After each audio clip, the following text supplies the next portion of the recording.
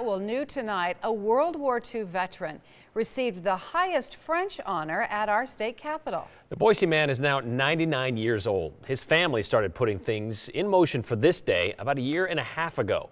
Our Tammy Tremblay was there for the ceremony, and Tammy, I would have to say that this recognition was a little bit more than a year in the making.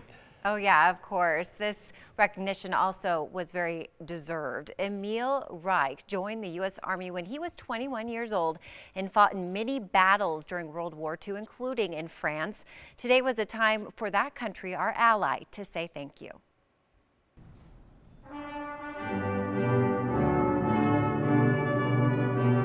Songs representing two countries. Before honoring a great man. Dear veteran Emil Reich. French Consulate General Emmanuel Lebrun-Damiens came to Boise for Emil Reich's ceremony. As a young man, you left your home and family to fight and liberate not only France, but the whole European continent. Reich, technician 5th grade with the U.S. Army, was in many fights during the World War II, including Normandy and the Battle of the Bulge. He was wounded twice, but went back to his unit each time.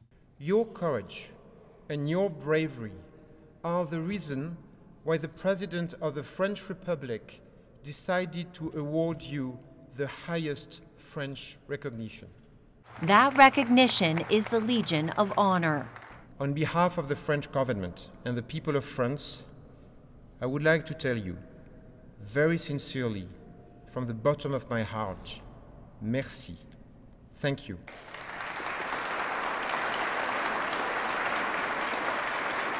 Reich's daughter, Kelly, says her dad is feeling a bit overwhelmed. He is very emotional. It's a very touching time for him.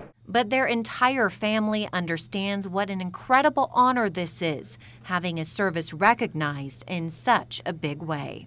I'm just very proud of him, very happy for him. You could see him wiping away some tears, couldn't you? Yeah. As you are yes, now. Yes, yes, it's yes. Important. Oh yeah, it's a very emotional time for everybody to see that. In Boise, the Reich family encourages any other World War II service members who fought in France or their family members to reach out to the French Embassy in San Francisco so they can also be recognized. Boy, it's important, isn't it? It's important to recognize and remember. And Tammy, thank you. Great story from the State House today.